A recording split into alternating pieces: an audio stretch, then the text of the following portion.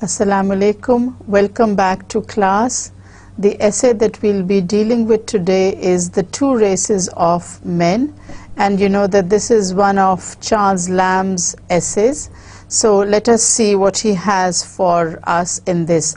Now before we go on to the text of the essay, I would like to take you back to the initial lectures that we did on the different types of essays, and I would like you, while you are reading the text and following the lecture, to think of the type of essay that is known as a comparison essay. What you are going to have in this essay is the two races of men. So you know that there are going to be two types that are going to be compared in this essay. So I want you to have this firmly in your mind when we go through the text. The human species, according to the best theory I can form of it, is composed of two distinct races: the men who borrow and the men who lend. So straight away you know that in this essay Lamb is going to make a comparison. He says that there are two races of men. Now you and I know that when we talk of races, human beings are divided into different races, into different ethnicities. We talk of the Aryan race, we talk of race in terms of color, and we talk about the red people, that is the Aboriginal people of the American continents. We talk about the yellow people when we're talking about the Chinese and the Japanese. We talk about the Africans. We talk about Asians, Indians, Pakistanis. There's so many different categories that human beings have divided themselves into. But the categories into which Lamb is dividing human beings, or as he says, the human species, is very different. So according to him, there are only two races of men, one who borrow and the other who lend. He is not concerned with class, with language, with creed or faith. He's not talking about geographical categorization. He is just dividing human species into two broad categories, one comprising the borrowers, the others comprising the lenders. So it's rather interesting how he divides the entire human species into two races. To these two original diversities may be reduced all those impertinent classifications of Gothic and Celtic tribes: white men, black men, red men. Okay, now he's not including the yellow men, but nevertheless, let us see how he divides human beings, or the human species as he calls it, into two races. He says these are the original distinctions. Regardless of color or faith or ethnicity or language, these are the two broad categories into which the human species can be described. And he says that classifications of human beings into the Gothic and the Celtic, into the red men or the white men or the black men, are rather impertinent, or from his point of view, they are not really classifications of men. Now you need to see the irony that is hidden in Lamb's statements. He's not talking about categorization on the basis of color or creed. He is talking of something that he considers to be more important than either class or creed or race or color or religion. He is dividing the human species into two, borrowers and lenders. All the dwellers upon earth, Parthians and Medes and Elamites, flock hither and do naturally fall in with one or other of these primary distinctions. Now you've got to keep in mind the fact that Lamb, in making these two broad categories, is not doing it without a reason.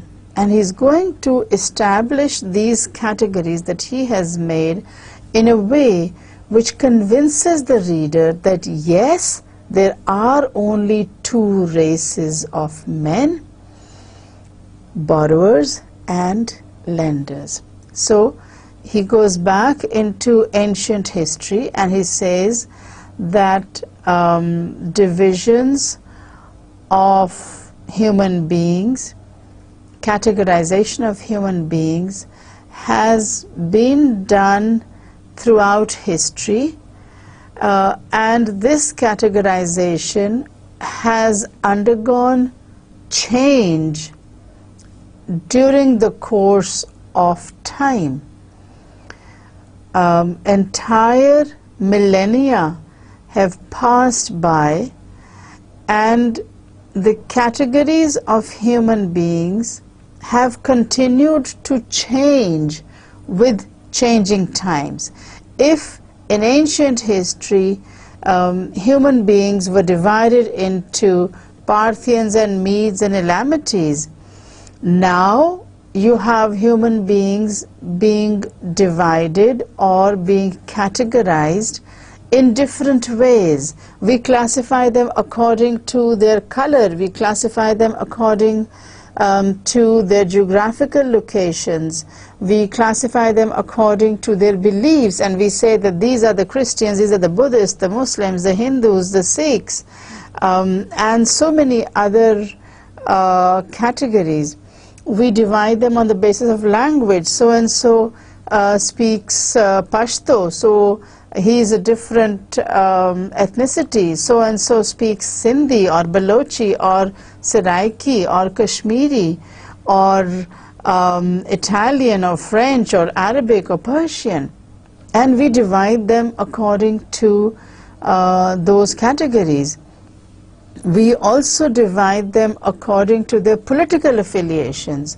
So and so belongs to the Muslim League, another person belongs to the People's Party or to the Tehreek-e-Insaf or to the Awami National Party or to the Labour Party, to the Liberal Party, to the Democratic Party, to the Conservative. So we divide them according to their political affiliations also. But what Lamb is trying to emphasize here is that all of these people can be placed in these two categories, those of borrowers and those of lenders. Whether you are Muslim, Indians, Hindu, Sikh, white, red, Punjabi speaker or Pashto speaker, you will fall into one of these categories.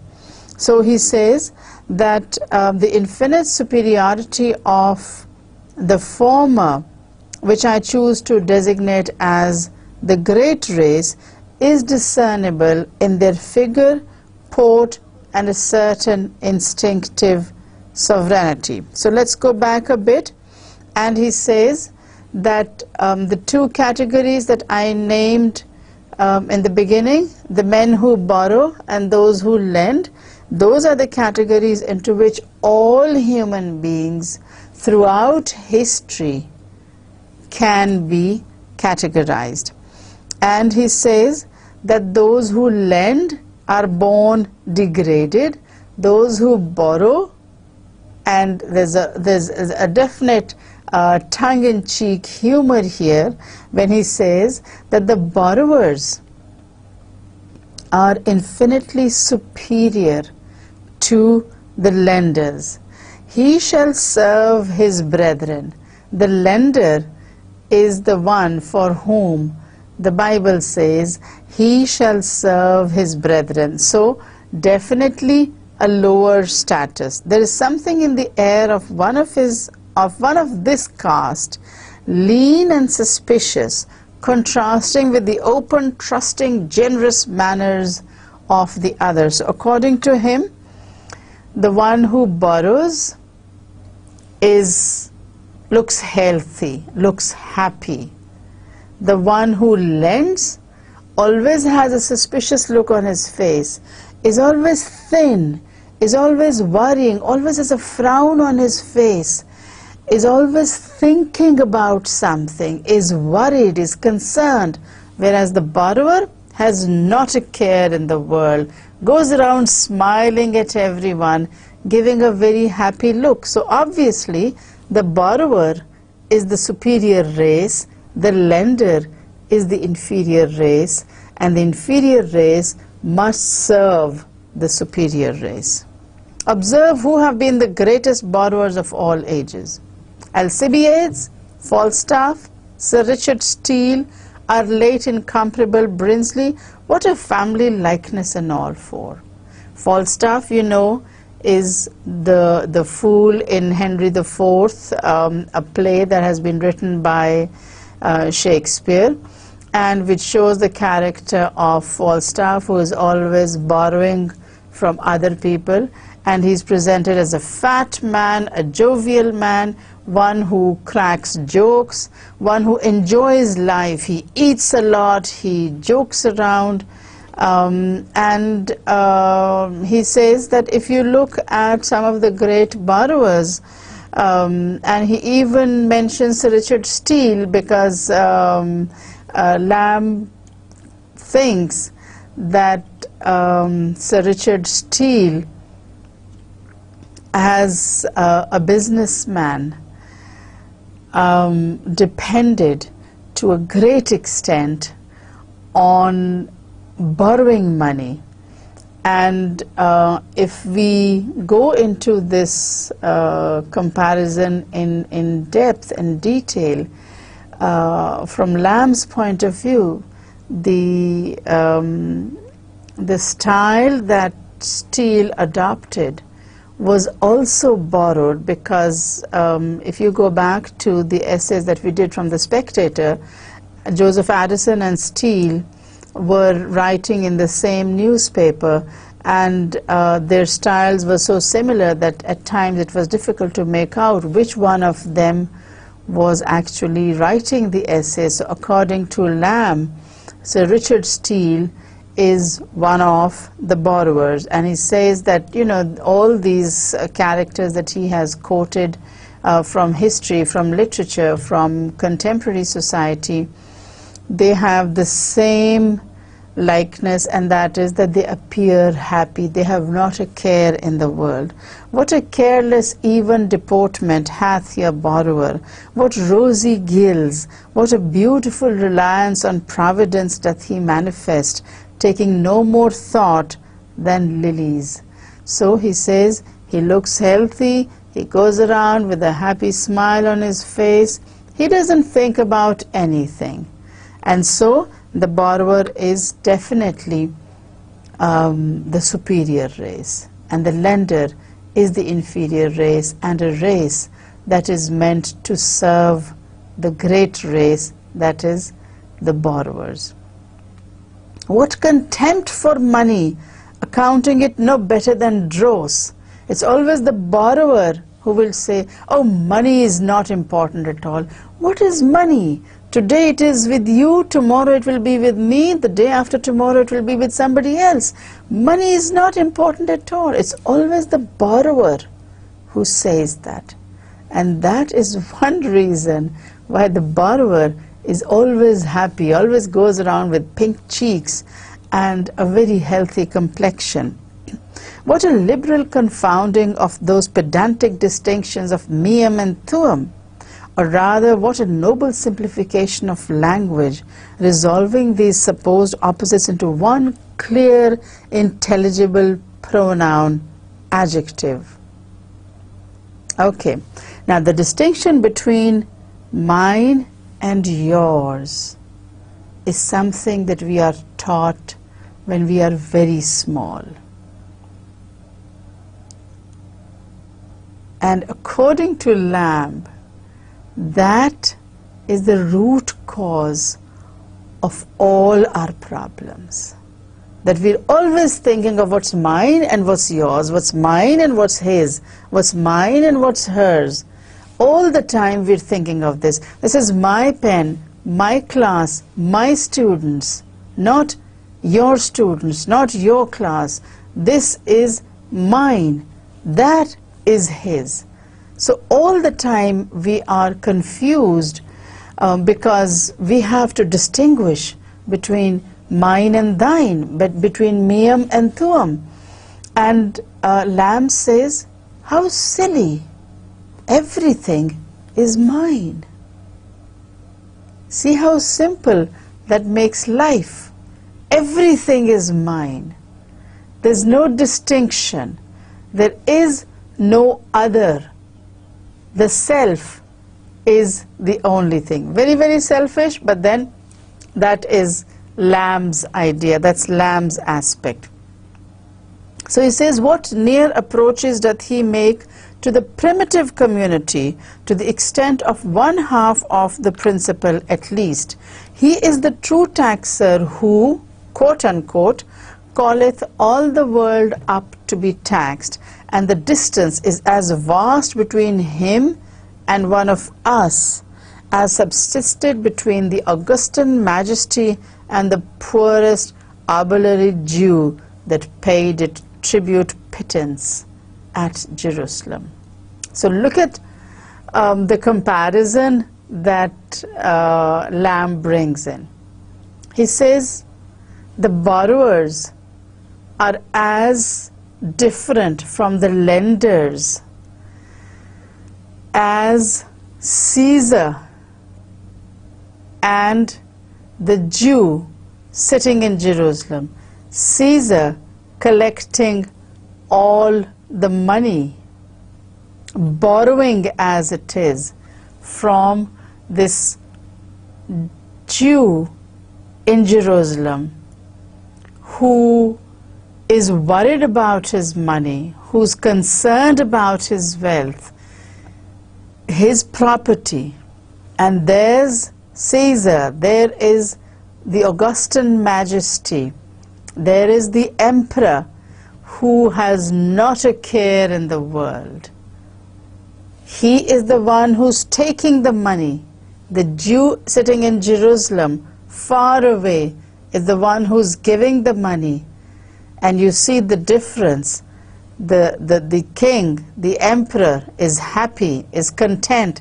The Jew is worried sick because he has to pay the small amount of money for security in order to be considered a part of the empire, a part of the Roman Empire.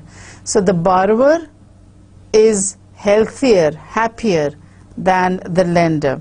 His exactions too have such a cheerful, voluntary air, so far removed from your sour parochial or state gatherers, those inkhorn varlets who carry their want of welcome in their faces. And he takes this comparison one step further, and he says that the Jew is the one who's always noting things down, writing, this is how much I have paid, this is how much more I need to pay. And he's keeping accounts. He is writing down everything. He's concerned that he will make a mistake in his writing, in his notations, in his accounting. Do you think that the emperor who is collecting that money is concerned? No. He has levied a tax, so the tax will come to him. He doesn't have to go there. All that he does is he says, all right, so much percent must be paid by each individual, and then he gathers in everything. He doesn't think about how much more has to come. That is the job of that poor Jew who is lending the money or who is giving the money. He cometh to you with a smile, and this is the borrower, and troubleth you with no receipt, confining himself to no set season. So the borrower does not have a time or a place. He doesn't want anything written down. You as the lender want it to be written down. The borrower is not concerned. He says, doesn't make any difference. You know I'll return it. So you say, okay, let me write this down. On this date, at this time, I lent you so much. So please, will you sign? So he signs with a flourish and he goes. He doesn't even read what you have written because he's not going to return it. He is the borrower. He is the one who is careless, who's happy, who's not concerned with anything at all. Every day is his Candlemas or his feast of Holy Michael. So every day is celebration for him. He doesn't have to be concerned about anything at all. So he comes with a smile and he's not concerned with any receipts at all. You as the lender are bothered. You want to have everything written down. For him, every day is Christmas. Every day is feast day. He calls it Candlemas, the feast of Holy Michael. And he says for him, every day is celebration because he is not at all concerned with the nitty-gritties of borrowing and lending. So he is happy, the lender is not. He is the true propontic which never ebbeth. He comes at no set season. His is the tide that comes in but does not go out. So he is rich, he is well fed, he is healthy, he is happy.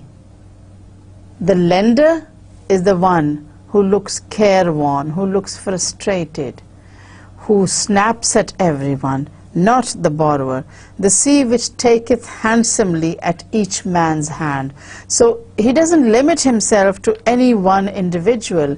He can borrow from anyone at any time, anywhere. He's not concerned with time, place or manner because he's the borrower, he's not the lender. It's the lender who's concerned with time, place and manner. It's the lender who needs to keep track of how much he has coming to him. In vain the victim whom he delighteth to honor struggles with destiny. He is in the net. So no matter how much the lender struggles, the borrower is going to corner him, catch him by the scruff of the neck and get his money. Lend therefore cheerfully. So he says, you have to do it anyway, so might as well lend with a smile. O man ordained to lend, that thou lose not in the end with thy worldly penny the diversion promise. So the borrower always says, I'm going to return this to you. I'm not taking this money. I'm only borrowing it. So he says that this is something that that the lender needs to think about. Why should he have such a careworn look? Why should he look so concerned? Why should he look so so sick? He should lend with a smile because, you know, the borrower might return the money. So lend with a smile. Combine not preposterously in thine own person the penalties of Lazarus and of Dives. And of course Lamb has to throw in these names from the Bible, names of dead and sick people. You know that Dives was cured and Lazarus was raised from the dead. So he says the lender should not look like a sick person or a dead person. He should smile cheerfully and lend the money cheerfully because he doesn't have a choice in the matter. The borrower is going to get that money because he has so much practice that it's no big deal for him to extract money out of you. So when thou seest the proper authority coming, when you see the borrower coming, smile and give him whatever he wants. Come, a handsome sacrifice. See how light he makes of it. See how lightly the borrower takes it. He's not concerned, so why should you as lender be concerned? Strain not courtesies with a noble enemy.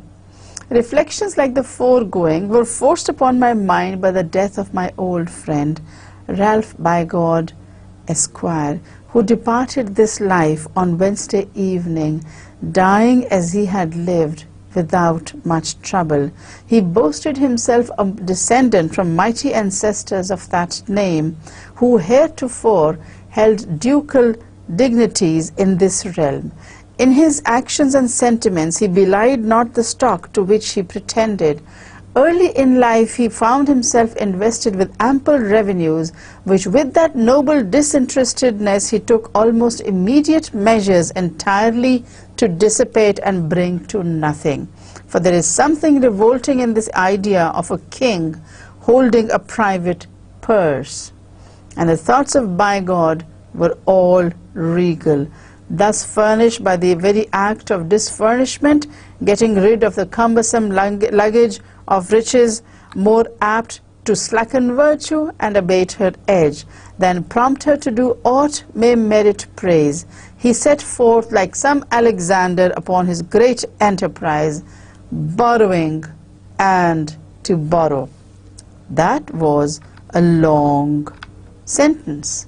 So Lamb says that I was forced to think upon these lines when my friend Ralph Bygod died. And this is the same Ralph Bygod, mind you, to whom he refers when he is talking about the chimney sweepers, and he says that there were 3 tables at which these chimney sweepers were feasted. One was hosted by James White himself, and the other 2 tables were divided between Lamb and Ralph Bygod. So between these 2, they shared the 2 tables that were left over. So this same Ralph Bygod, when he dies, Lamb is forced to think of how happy the borrower is and how unhappy the lender. Because he says all his life Ralph Bygod, who had been born to riches, borrowed money. He was like a king. He was born in a noble family. He had a lot of money, but when he came into this money, he proceeded to immediately transfer that money, give away that money, throw it away, use it, spend it. And all his life, he lived on borrowed money. Lamb again brings in a comparison, and here he compares Ralph Bygod to the Emperor Alexander, who set out to conquer the world and who looked for more and more countries. So Ralph Bygod's aim in life was to borrow, and borrow further. So Lamb says, I saw Ralph Bygod and I saw what he was like throughout his life. I was a witness, and I have never seen a happier man. He died happy, although he was living on borrowed money, but it didn't bother him any that he had borrowed money from people. He was absolutely carefree. He was like some Emperor Alexander saying, I'm going to borrow and nobody can stop me. In his perigesis or triumphant progress throughout this island, and this island, remember, is England, it has been calculated that he laid a tithe part of the inhabitants under contribution. I reject this estimate as greatly exaggerated, but having had the honor of accompanying my friend diverse times in his preambulations about this vast city, I own I was greatly struck at first by the prodigious number of faces we met who claimed a sort of respectful acquaintance with us. So, Lamb says that during his life, I had the opportunity to accompany my friend Ralph by God. A lot of times we went everywhere together, and he said wherever we went, Ralph by God always knew people. It is said that he had borrowed money from a certain percentage of people in Great Britain. Lamb says that's an exaggeration, but in spite of this being an exaggeration, what I did notice was that wherever we went, whatever part of the city we went to, there were always people who knew Ralph by God, and who were always very respectful towards Ralph by God. And the reason why these people were respectful was that Ralph by God had borrowed money from them. And because he had borrowed money from them, they couldn't afford to be unpleasant to him. He might refuse to return the money. So as long as he had their money and he owed them money, they were very, very respectful to him. He was one day so obliging as to explain the phenomena. It seems these were his tributaries, feeders of his exchequer, gentlemen, his good friends, to whom he had occasionally been beholden for a loan. Their multitudes did not in any way disconcert him. He rather took a pride in numbering them, and with commerce seemed pleased to be stocked with so fair a herd. So, one day when he saw Lamb looking a little concerned at the number of people who knew him, he explained, and he says, you know, these are feeders to my exchequer. He was like a king. It's the king who talks about the exchequer, the royal treasury. And he says, these are the people who give money to the treasury. These are the tributaries to his river. Now you know that a river has to have tributaries because it's these tiny streams that bring water to the river and that increase the volume of the water in the river until it falls down into the sea. So these are tributaries. These are the people who keep on giving me money. And they're always very respectful. You know, not a single one of them was ever rude to him. And here let me tell you something that is concerned more with our dealing with money these days. It is said that if you borrow 100,000 rupees from a bank, the bank owns you, in the sense that the bank can penalize you, can impose fines on you if you don't pay it back on time. But if you borrow 100 crore from a bank, then you own the bank, because the bank will never want to offend you, will never do anything to make you angry. And you look around you, you see all the people who owe money to the banks. They owe millions and billions, and they're going around feeling unconcerned, not at all worried, not at all bothered that they have to pay back that money. And the bank is the one who is concerned. The bank obliges, the bank wants to make those people happy, because the bank doesn't want to offend them. So it's like these people that Ralph by God meets, and who are very respectful to him, and who seem to be very, very happy. So with such sources, it was a wonder how he contrived to keep his treasury always empty. And Lamb is being ironic here, and he says, with so many people willing to lend him money, how is it that his friend never had any money?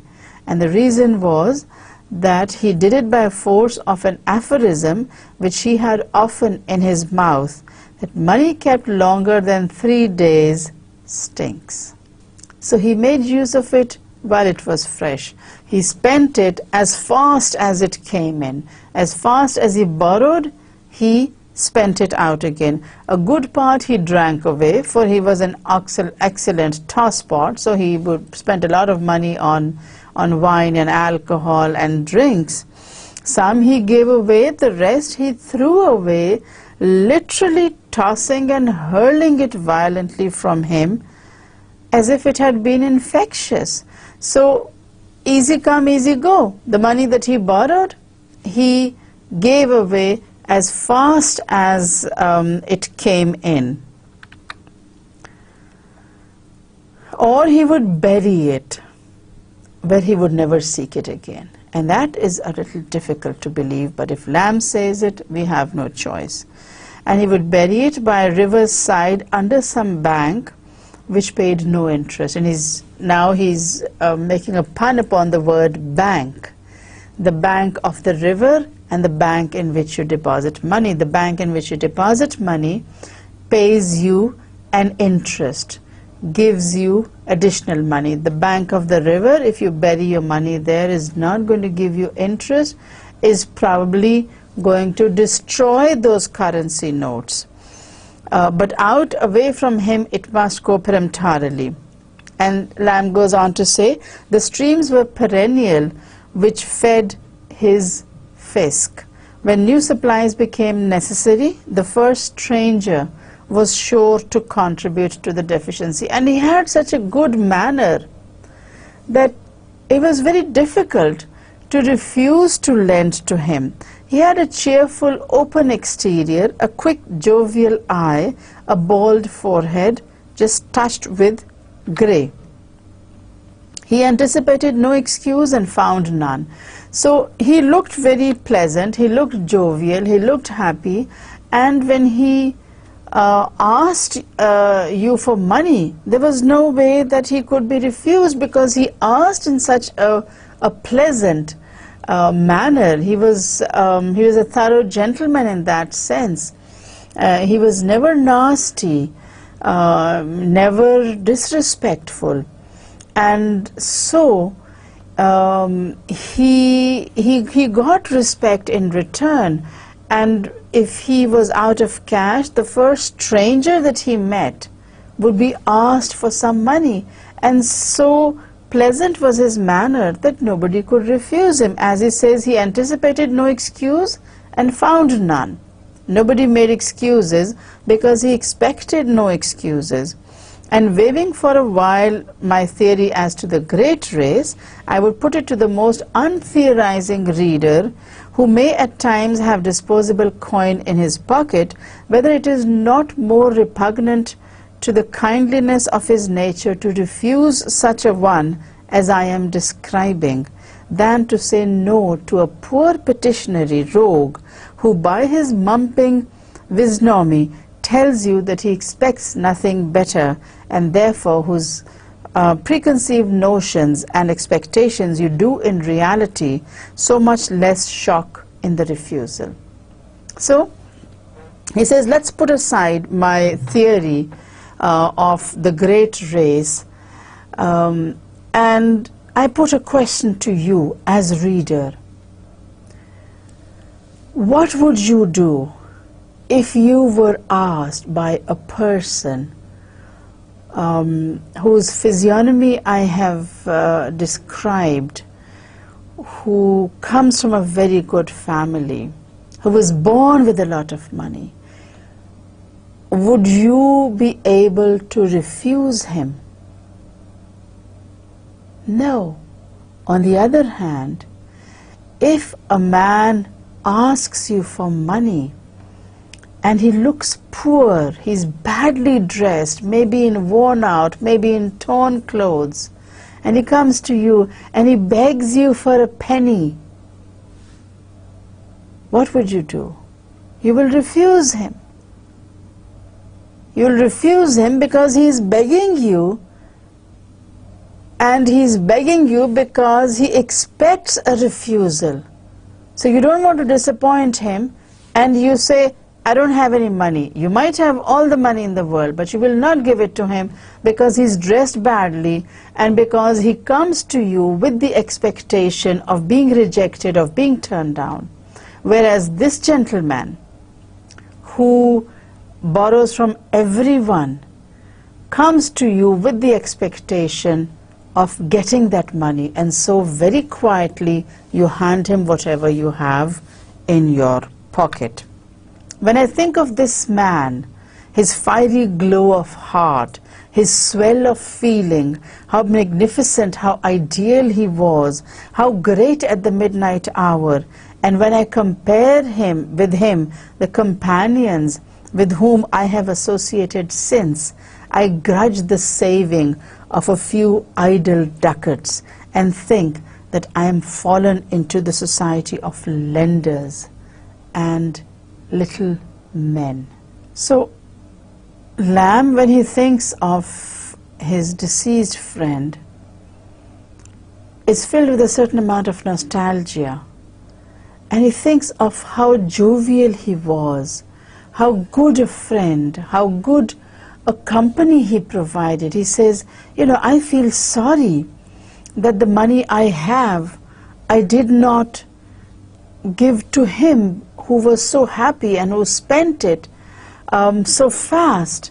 So Lamb puts himself in that position, and he says, you know, when I compare myself to Ralph by God, I feel as if I am like those little men, those lenders who had a certain sense of inferiority when faced with this great borrower, this man who moved like a king and who expected to be obliged by everyone.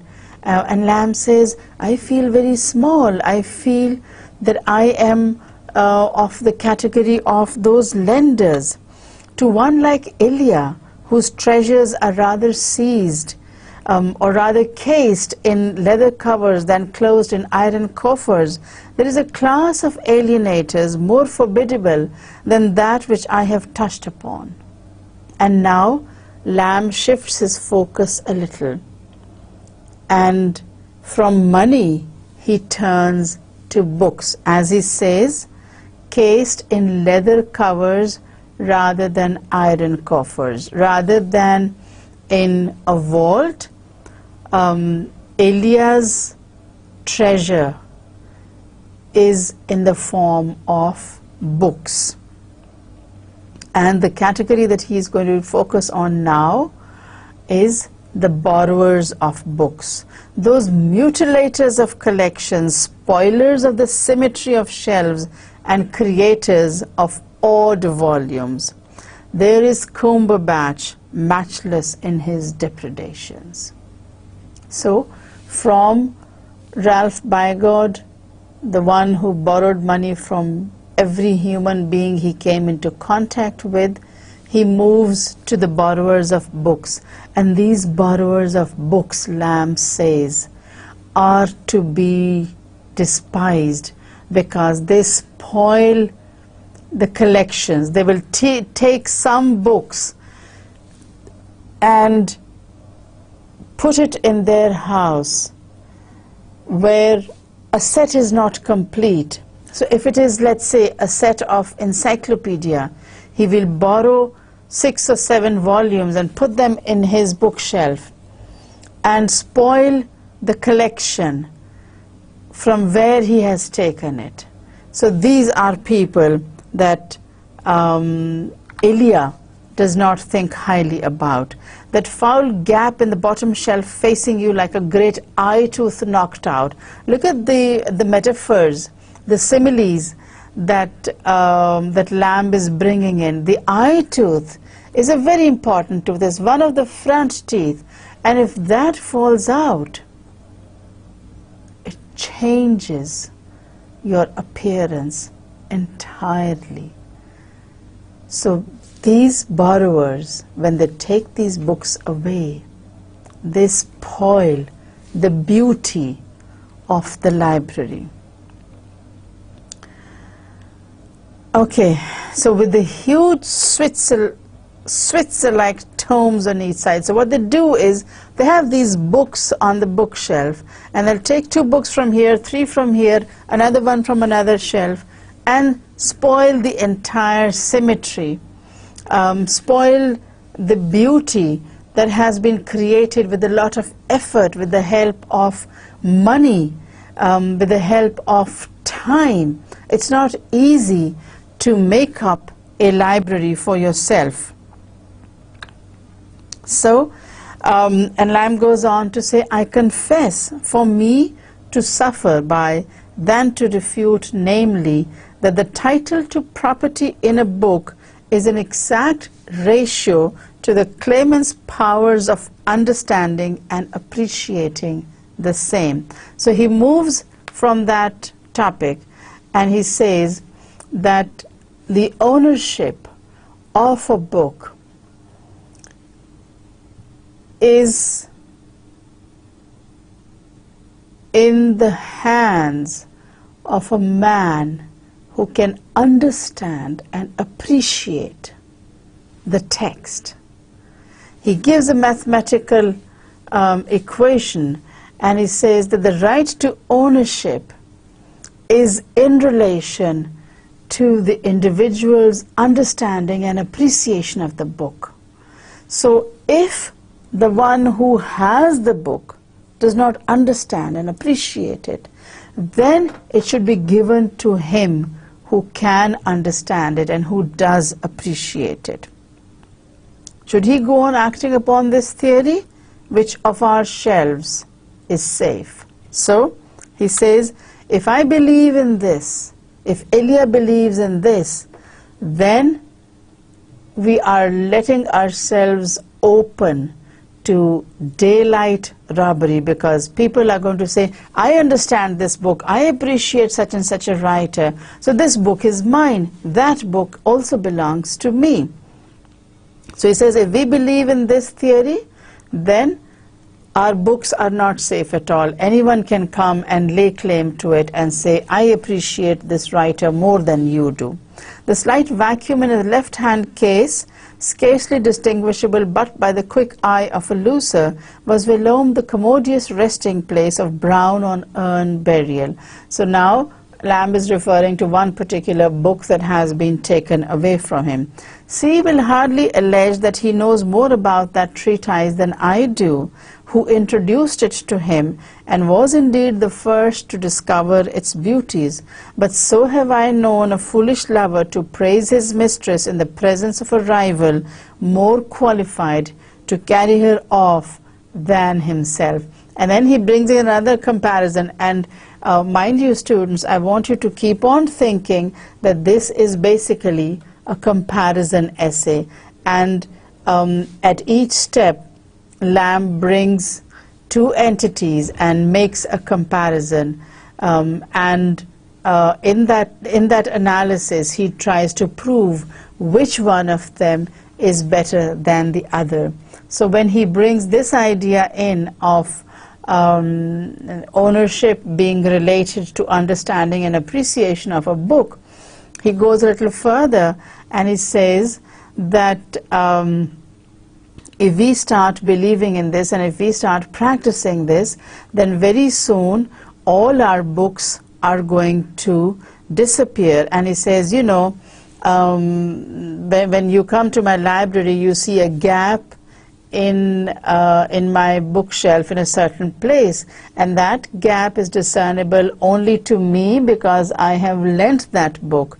You may not be able to perceive that gap. And he says that this gap was created because I was challenged that the reader, the borrower, understood and appreciated the book more than I did, even though I introduced him to this writer, I introduced the text to him, and yet he claimed the book because he said, I appreciate it more than you do.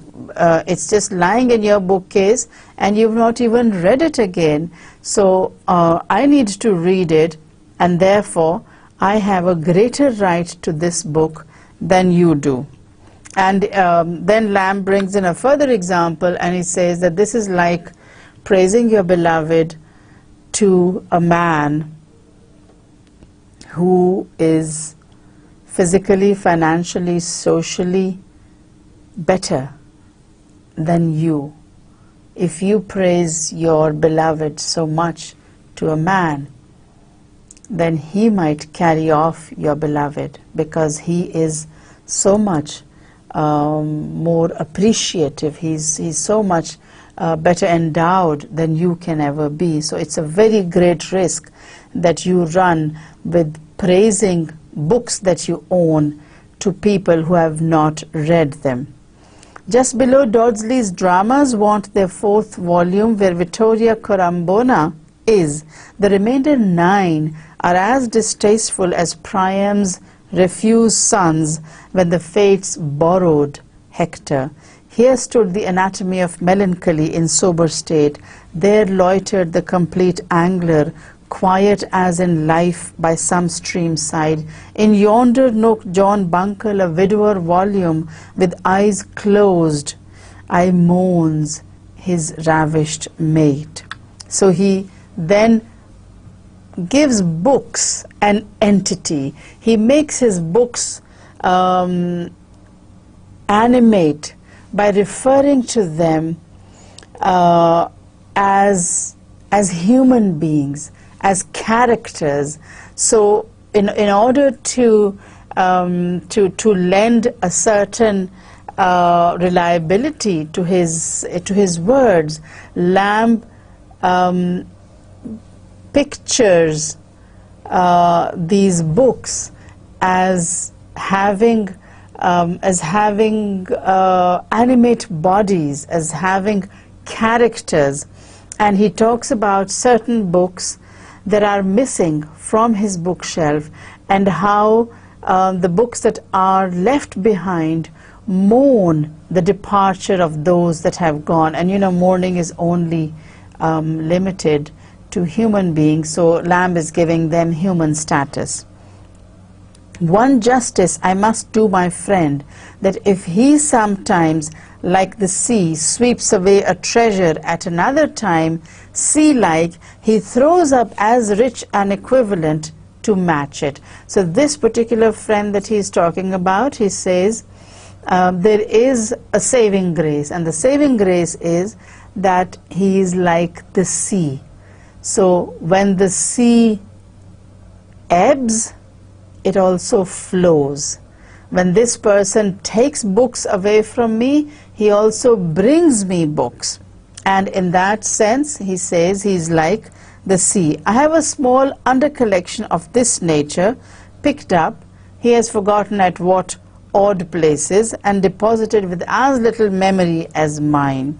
I take in these orphans, the twice deserted. These proselytes of the gate are welcome as the true Hebrews. There they stand in conjunctions, natives and naturalized. The latter seem as little disposed to inquire out their true lineage as I am. So then he makes another comparison, and he says, you know, this friend of mine not only borrows books, but he also gives me books.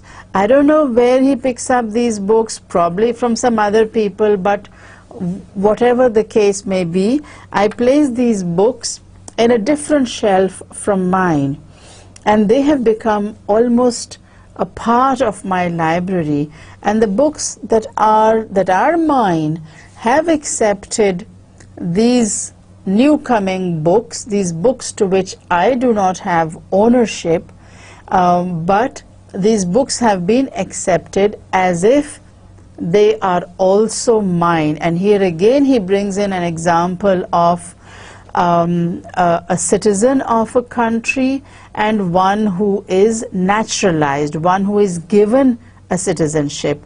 So one who is born in that country is the books that Lamb owns, and the naturalized citizen are the books that his friend has brought for him. So he says that the citizen and the naturalized for me hold the same significance. I do not distinguish between my books and the books that my friend has brought.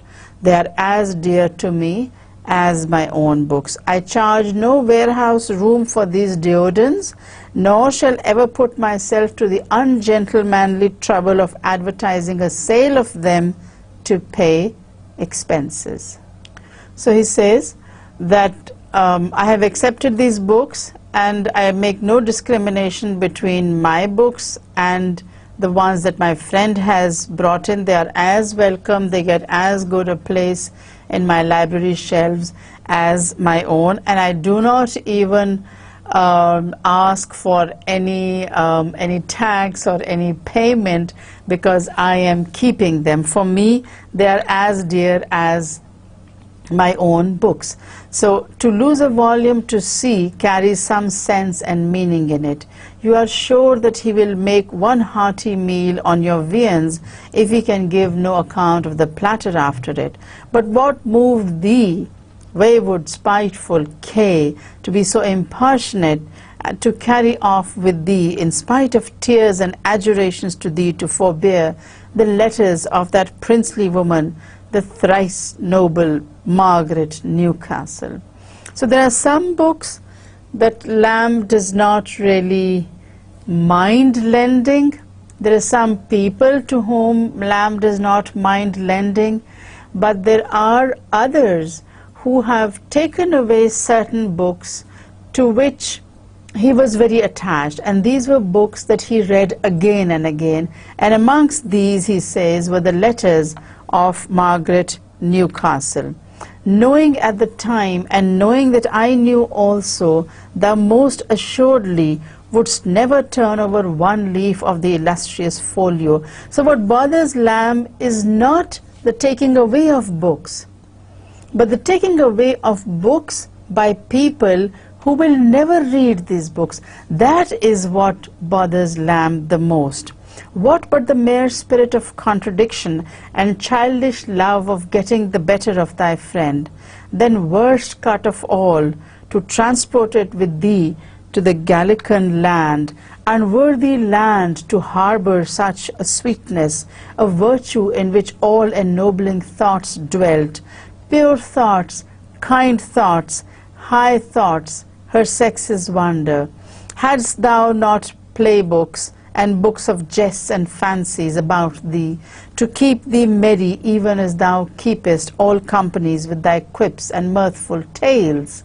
So Lamb has this objection to the person who has borrowed or who has taken away the letters of Margaret Newcastle, the one that he refers to as spiteful K. He says, you took it away and you're not even going to turn over a single page to read what has been written. So I don't mind lending my books, but I do mind lending them to people who never appreciate the book, who will never read the book. And not only did he borrow the book or did he take the book, but he took it across the sea, across the channel, and he took this book with him to France. And Lamb feels very frustrated, and he says, you're not the kind of person who is going to read the letters of Margaret Newcastle. Why could you not have taken any other book? Are you not satisfied with the books of jokes and jests that you have? Because your nature, your temperament is not going to allow you to read the letters of Margaret Newcastle. Child of the green room, it was unkindly done of thee. So he feels very strongly about this one particular book. Thy wife too, that part French, better part English woman, that he could fix upon no other treatise to bear away in kindly token of remembering us than the works of Fulk Greville, Lord Brooke, of which no Frenchman nor woman of France, Italy or England was ever by nature constituted to comprehend a tittle. Was there not Zimmerman on solitude? So he feels very frustrated at some of the books that have been taken away.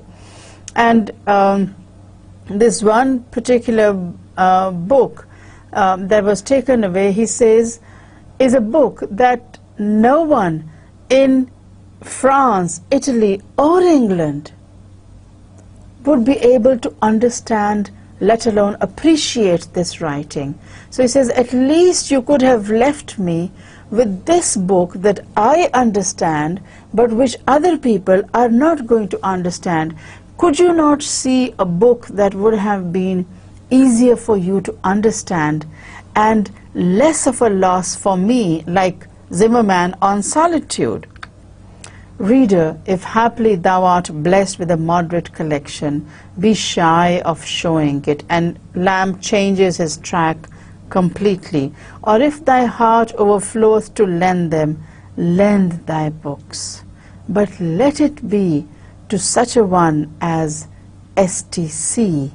He will return them, genuinely anticipating the time appointed, with usury, enriched with annotations, tripling their value. I have had experience. So Lamb changes tracks and he says, you, the reader, are welcome to lend your books. But when you lend your books, make sure that it is someone like Coleridge, someone like Samuel Taylor Coleridge. And dear students, you know that Lamb was very attached to Samuel Taylor Coleridge and he valued his friendship a lot.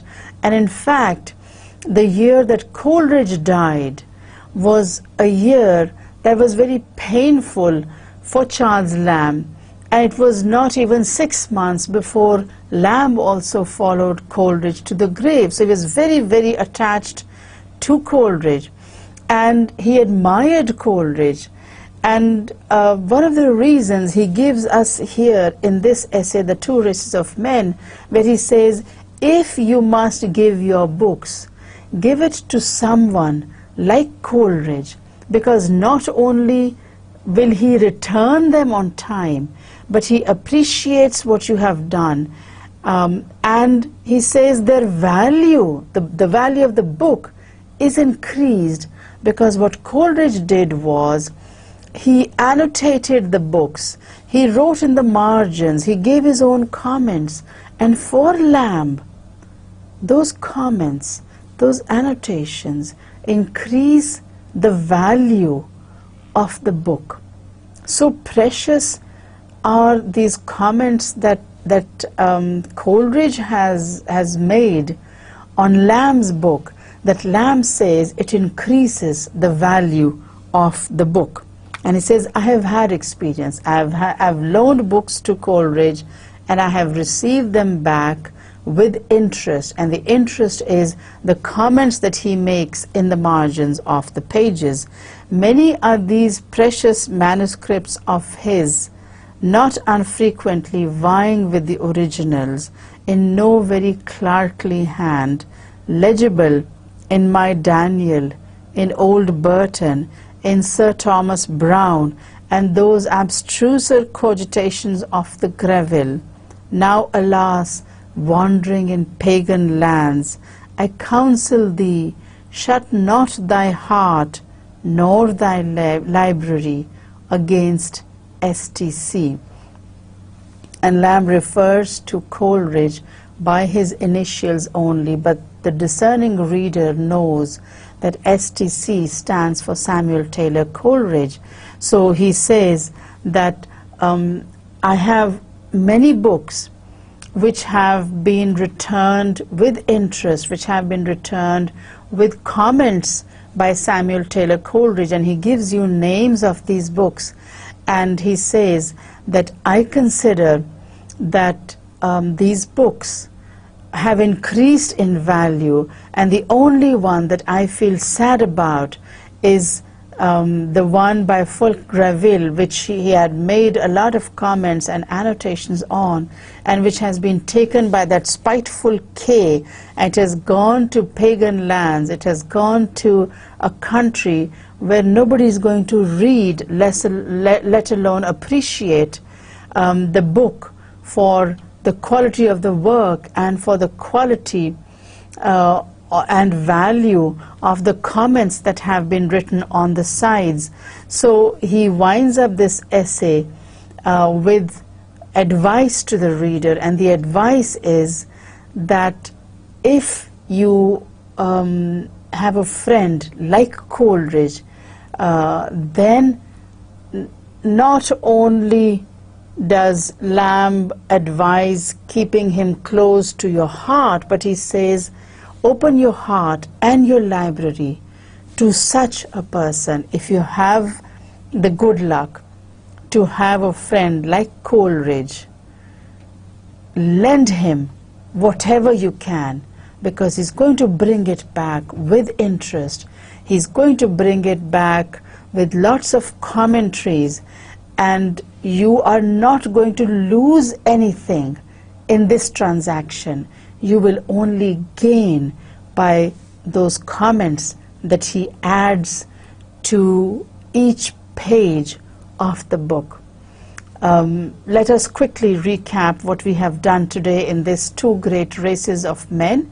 And Lamb, in the very beginning, makes this distinction between the two races, and he says that there is a race of men who are the borrowers and a race of men called the lenders.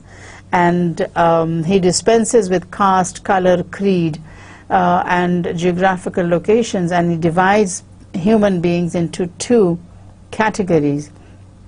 And then he takes it one step further, and he says that the worst possible thing that can happen to someone who owns books is to have a friend who borrows books, because the borrower is very happy. The borrower does not think about the consequences, but the lender feels the loss. And then he moves on from there, and he gives examples of various books that have been taken away from him, and various books that have been given to him. But he winds up the essay by giving the example of Coleridge, and he says that if it is a person like Coleridge who borrows books from you, then, dear reader, always be willing to give your books, because when such a one as Coleridge returns the books, it's always with very valuable comments given on in the margins, on the sides of the book pages. And so the time that the book has gone away from you is time in which the value has been increased, and when it comes back to you, it comes back with interest, and you can only appreciate the interest that the book has accumulated in the meanwhile. Thank you for being patient, and Allah Hafiz.